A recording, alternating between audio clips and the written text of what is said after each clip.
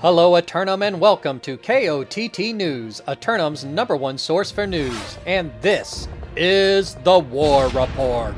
The influence of the corruption's ego was in full force last night as invasions, wars, and world PvP events were ongoing throughout the weekend. Ebonscale was bustling with activity after the late war last night, as Elysian forces were able to quickly overcome the preservationists of Cyan Panda. Having fought in 2 wars that night, the wary combatants were anxious to soak in the healing hot springs of Ebonscale. Elysian leadership immediately began issuing medicinal herbs and teas to all faction members sturdy enough to venture to Ebonscale.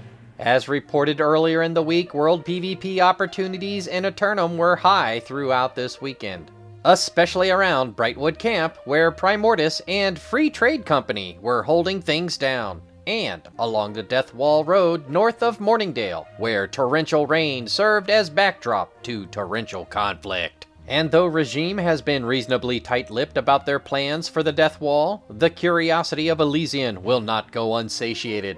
To close in on the mystery of the Death Wall surrounding the island, they must secure the northern outpost of Morningdale. Elsewhere on the island, Imperial Guard will try again to claim a southern shore, challenging for control of Cutlass Keys. Fresh off their warm-up war last night in First Light, they seek to try again tonight against the Church of Disrespect. The Church has remained diligent in exercising the corruption in their region while maintaining a fair tax rate. But when have Marauders ever needed a reason to pillage a hamlet? Stay tuned after tonight's wars for reactions and commentary at 11. Until then, this has been War Correspondent JChalant, KOTT News.